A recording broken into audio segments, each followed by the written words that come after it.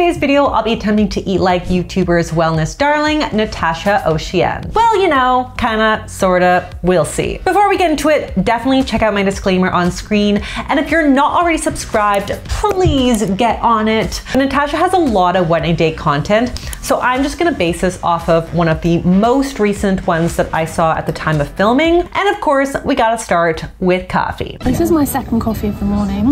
The first was very functional. It's got a very specific function to it. Okay, it's not to be enjoyed. It's got one purpose and it's effective. Poo serum. The second one is for fun. Hopefully it's not functional. Because if it's functional, we've got a problem. I definitely feel that, except my function coffee is mainly to like help me wake the up to safely care for my kids. And my second coffee of the day is more for relaxation and pleasure because I finally get to enjoy it quietly without a bunch of people screaming my name. I have the most extremely extra coffee ritual. I'm gonna take you guys with me today. So right now, this is how I'm doing it. I've got my 2 shots of espresso. I have some soy milk, but I don't like it all to be soy milk because then it's like a little too sweet. Soy milk is naturally sweet and it gets too sweet. So then I do the rest of almond milk because I don't want too coffee-ish. I like a little bit more milky. And then I add a hint of this French vanilla oat creamer. I love this stuff. It's not sweet at all, but it just adds like a little hint of kind of creaminess and also the vanilla flavor. And most importantly, you have to have a matching straw. And while I take this little meditative moment with my second coffee of the day, Abby, is it safe to rely on coffee to make you poop?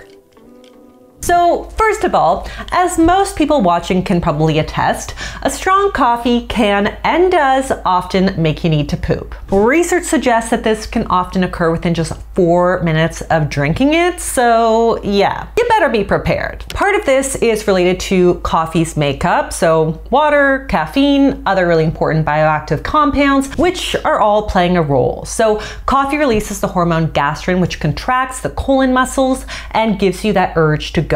But the other really interesting part is the whole routine of it all. Having a strong bathroom routine, aka a time of day, at the same time of day when you can peacefully go without disturbance, is often key for promoting bowel motility and regularity thanks to the strength of our brain-gut axis. So is it safe to rely on coffee as part of your routine? Well, I mean, whether or not you mean to, most of us just kind of do this naturally because we wake up and we have coffee in the morning. And I don't think you need to stop that out of fear that your bowel is becoming addicted. We definitely wouldn't want to rely on caffeine solely for motility and regularity because too much and we can end up with diarrhea, and not enough focus on things like fiber can really affect the quality of our poops. But if you need to stop drinking coffee and therefore are worrying that you won't be able to poop without it, maintaining that same morning routine like we did when we had our coffee in the mix definitely can help. All right, drop the twins off the pool. It's time to fill her back up. What's for breakfast, Natacha? We've also got poached eggs with carrot hummus and like a tomato and sunflower salad and then sourdough. And then, I don't know, that just looks tasty, but I don't know what it is. This is what intrigues me the most. Ooh, sweet or savory? Sweet or savory? It's so hard. I mean, that waffle looked next level good, but you guys are always harping on me for doing sweet breakfast, so we're gonna go savory today because it also looked amazing and also just probably way easier for a weekday. Okay, so Natacha had carrot hummus on that plate, which looked damn good because I love hummus and I love carrots. But why make hummus when you have hummus and also have carrots? So we're gonna put them together and see what we got. That sounds like some kind of put them together and it sounds like a preschool song that it's just, can't quite grasp it. Okay, hummus down. This is the first time I'm using this food processor, so if it is a complete fail, we'll do a 5 hours later while I redo it. This is my massive bowl of cooked carrots because as you guys can see, I eat a lot of carrots because it's one of the easiest vegetables on my gut and it's also one of my favorites. And the kids love them too, so it's just like a family affair. Carrots, let's do like a good amount. And we don't need any more salt, I don't think.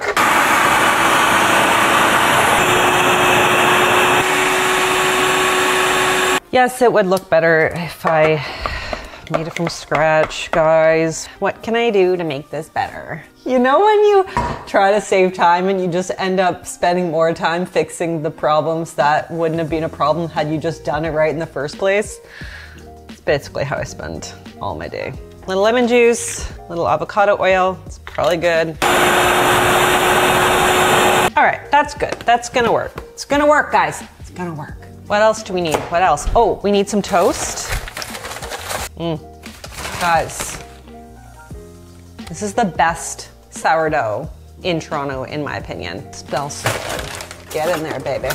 This is how you poach an egg. I always order poached eggs because I love them, but I also feel like it's annoying to make them at home because you can only put one in at a time.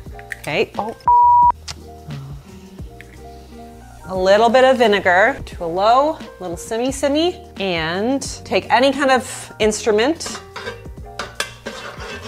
Get a little vortex going. Try not to splash yourself with boiling water. There you go. It's like a little dance. It's an interpretive dance. Yeah. Okay, let that sit for about 3 minutes and we're gonna get the rest all ready to go. This looks amazing. Let's recap here. We have protein in our hummus plus our eggs. I've got healthy fats in our avocado plus lots of fiber in our sourdough and our little salad. I always forget about breakfast salads, but it's super satisfying. Okay, we got it to poke. Oh yeah, look at that, look at that, look at that. Oh yeah, baby. Okay, I don't know how I'm doing this, but I need a bib. And speaking of diets that slap, I want to touch on Natacha's approach to her diet because some might call it out as problematic. Okay, so you guys know that usually I eat intuitively, if you want to call it that. I eat when I'm hungry, I stop when I'm full, that's how we do it. But because I'm training for my first 100-mile ultramarathon race and my training has changed a little bit, we're also shifting the food philosophy to girls gotta eat. And that means just being extra generous with my portion because my training volume has gone up. Like before I was training 4 hours a week and I was eating probably like 2,300 to 2,500 calories. Now I'm training 6 hours a week. I've got two 2-hour endurance sessions, 2 1-hour gym sessions. I want to make sure that I'm prioritizing performance and that I'm really fueled up and that I'm recovering properly. So girls gotta eat. So first of all, I do appreciate the air quotes on intuitive eating here because a lot of intuitive eating experts would claim that her approach is not really intuitive eating. And by definition, intuitive eating is not just eat when you're hungry, stop when you're full. It's about rejecting the diet mentality, respecting your body and its natural shape and size, rather than trying to manipulate it to lose fat. Natacha has a lot of videos on her channel specifically outlining how to lose fat, and honestly, I think they're great. Like, they're evidence-based, they're helpful, and they offer sustainable nutrition-first approach, even if they're not officially compatible with intuitive eating. But you know what? I think that's okay. I believe in body autonomy, and if Natacha wants to manipulate her macros and her calories for fat loss and for her marathon training goals, as we see in this particular video, I think that makes complete sense. This is just my opinion, but I think intuitive eating doesn't need to be done efficiently or perfectly or in its entirety to be beneficial. And I think that Natacha has a really great grasp on what works for her. Well said. And I am not training for a marathon, so I definitely don't need 27 to 3,000 calories. So even though I personally don't share exactly how many calories I eat or exactly how much I eat, I do assume, just based on my own knowledge of my own body, that it's probably a little less than that. And this is why I don't like those challenge videos where people eat exactly like another celebrity, even though it doesn't feel good to them. And speaking of copying someone else's day, I won't be doing this.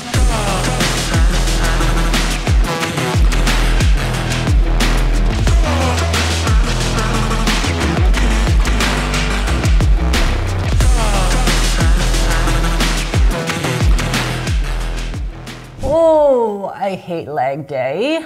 Thankfully, I do not own a leg press for good reason, but I can get down for a little 20-minute OG Natacha Oceane workout.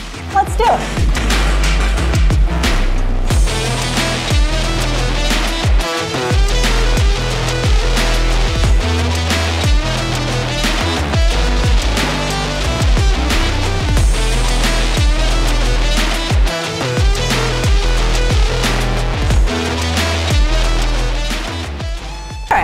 enjoyed that. Not a marathon workout, so probably don't need a marathon meal, but your girl can always go for a little lunch. Natasha, what are we having?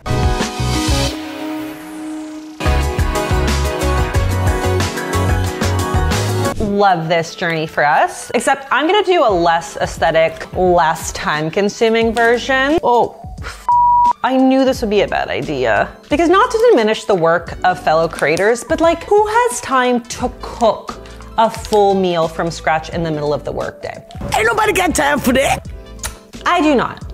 This is more than I even normally do. So yet the thought of cooking chicken from a raw state at 12 o'clock is completely foreign to me. So I'm gonna lean on my trusty Casco rotisserie chicken. You have to say it that way. Casco. And I'm gonna make like a salad version of this with all the same flavors, but just easier. I'll show you what I mean.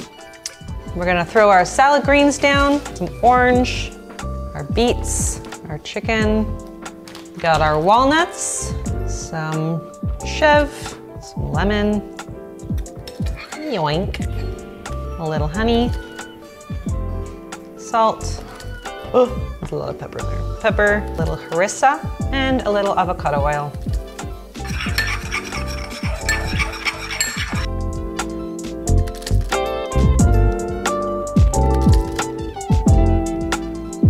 So Natasha has 2 big slices of sourdough with her lunch, which totally makes sense given her training regimen. Carbs are so important, especially when you're training for endurance. But I know my body and my needs, and I think a single slice will totally do the trick. This smells amazing. The harissa spice mix, usually I buy harissa in a paste, but I found it on the spice mix and I was like, you know what, I feel like this is more useful in general. I can put it into more things. And it just like, oh, the aromatics is next level good. We've got protein in our chicken, fiber in our fruits, veg, and all the greens, plus the sourdough bread, and we got healthy fats in the cheese, olive oil, and the walnuts on top. For something I just whipped up on the fly, I'm pretty excited about this. You gotta get a little bit of the beet action. The harissa, nailed it. And speaking of carbs to meet my own needs, I probably don't personally need this. Honestly, I'm just gonna say it. I don't really like juice. And as I talked about in my video on what a dietitian doesn't eat, you know, I used to cite juice as one of my biggest fear foods. The thought of drinking my calories, especially like straight up carbs, was like sacrilege to me. But once I allowed myself to have juice without judgment, I don't know, I actually just realized I didn't really like it that much. I have really sensitive teeth, so the thought of having a big glass of something super acidic and sweet doesn't sit well with me. And also I'm very prone to energy crashes after having a lot of naked carbs, like a glass of juice. That said, Natasha is training, so she needs all the naked carbs and calories and hydration that she can get. So I think juice is an incredible staple for those with heavy training needs. And speaking of yummy carbs, another snack is on the agenda here. Anything that's as close to salted caramel as possible, I'm there. Oh my God, I too am a full-on salted caramel addict. I'm obsessed with it. Anything salted caramel is for me. And I also love me a froyo bowl. So normally I would be all in on something like this. But I eat dinner at like a geriatric hour with my kids. And I also know myself at these froyo places. Like you give me a bowl this big, I will just fill it just to be filled with like $30 worth of toppings. I want it all. Even if I'm only hungry for like 2 bites. So I just want to be honest and transparent here that as much as I would love me a mid-afternoon froyo bowl, it probably just wouldn't work for my general eating schedule. AKA, I'm gonna save it for dessert.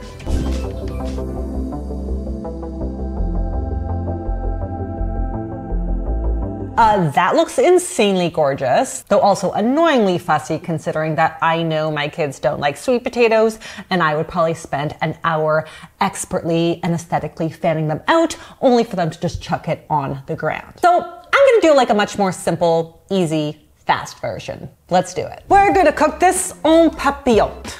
Again, the French are gonna come after me. En papillote, en papillote, en papillote, en papillote. That's how we say it in Canada. Okay. We have sweet potatoes going down.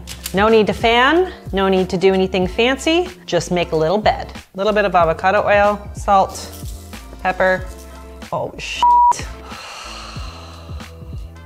My life is ruined. I'm ruined. I have nothing left except Spider-Man. All right, moving on. Fish. Nice little piece of whitefish here. This is gonna become like the McDonald's like salt pepper combo that they just use for quick seasoning. A little salt and pepper. Let's throw some snap peas down. I've got some artichokes, a little bit of oil. I'm gonna just put some of that flavored oil there. Yup. And some lemon. Now we attempt to wrap this up, and I know I'm gonna fail greatly at that exercise because I made it too damn big.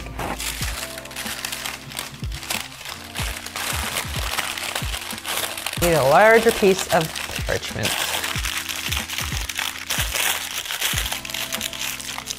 Nice, may succeed.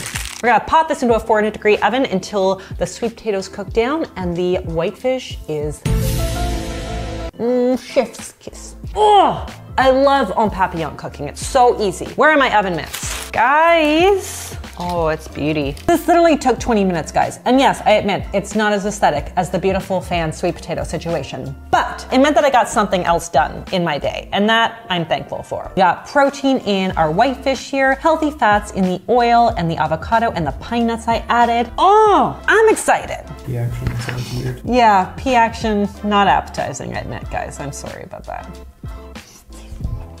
The artichoke oil is a must. It does double duty and it performs. She works. She works. Oh, it is so good. It is perfection. I'm not gonna mess with it. But Natasha's froyo adventure of putting all the yummy toppings on definitely got me inspired. So we're gonna go in my pantry, find all the goodies we can, and put together an epic froyo bowl. Let's do it. All right. It is a mess in here. I really need to go through and just like organize all this crap. I mean, we have some great varieties here. Airheads might be an interesting topping. Ooh, Smarties, other kind of Smarties, Canadian Smarties, Reese's peanut butter cups, a massive cookie from a bridal shower, which has not been consumed and probably shouldn't be consumed at this point.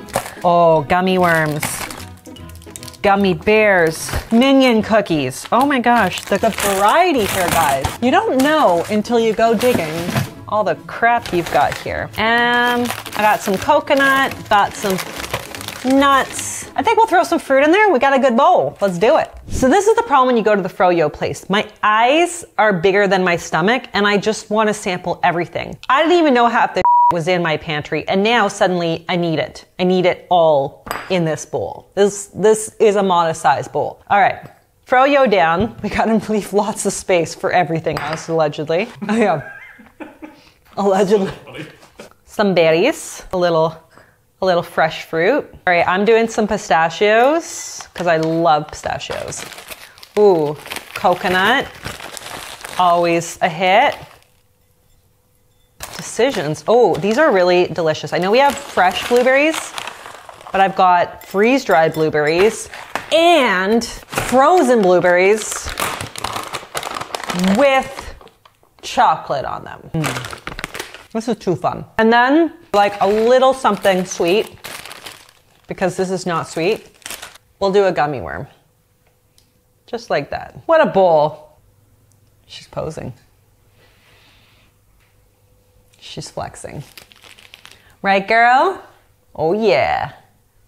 How fun is this? I don't even have to roll on downtown, spend 30 bucks on basically just candy because I have enough of it in my own pantry.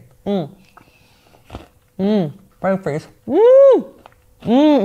This is so much better than the froyo place anyway. You know, $1 an ounce. But people don't know how much is an ounce. It's not a lot. And then when you fill that whole thing up right to the top and the swirl and the toppings, you're looking at a pretty penny for just like, let's forget it.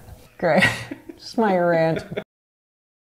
Raise your hand if you agree, but I feel like a lot of us women have trust issues because of Pinkberry. Like exclusively Pinkberry. Because they give you this bowl